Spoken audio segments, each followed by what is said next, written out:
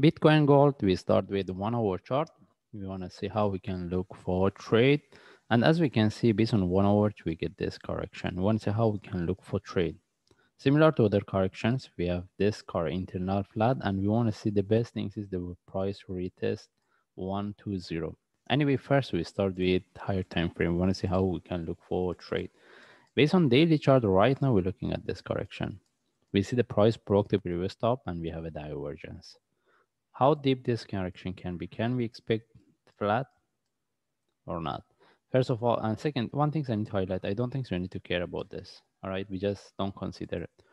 And in this case, we move to forward chart.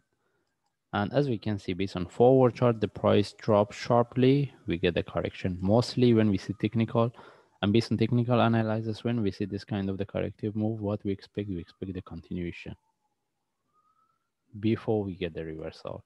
And even based on daily chart, we mentioned, can we expect we get the deeper correction and look for flat or not? Okay, now how we can look for trade? If I move to 1 hour chart, before that we move to forward chart, we don't have any information if we refer to the indicators, all right? And if we move to 1 hour chart, okay, as we can see here, the best things is if there is a continuation, the price retest this low before we get the reversal. But from what I can see here, we get this sharp move, we see this correction. Still, we can expect to get one move up. Then we get the flat, then one more drop. This is how we can look at the chart technically. But the question is, how about if this is the start of the up move?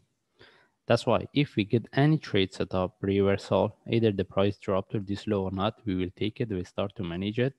And with the breakout of the top, previous top, we see whether if there is a continuation, we keep. If not, then we know that we will have this possibility. That means what we'll do, we will look at this one. Any trade setup with a sharp move flag, we will take the trade. And when the price tag the previous top, which is 1430, we need to see whether the price can break or not. If price break, it's good for us. We move our stop loss and just let it go. But if we see start to correct, it cannot break, then we should know about this flat, internal flat, for one more drop. That's why from there we take out the trade, and then from there we can look for sell. All right.